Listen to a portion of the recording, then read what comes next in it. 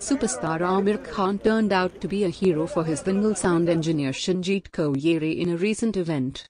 Shajith Koyeri, who had worked with Aamir Khan in Dangal, had a massive stroke and was taken to the hospital. However, after lying on the hospital bed for hours, the sound technician had no doctor to visit him. Superstar Aamir Khan was spotted in Mumbai on Monday.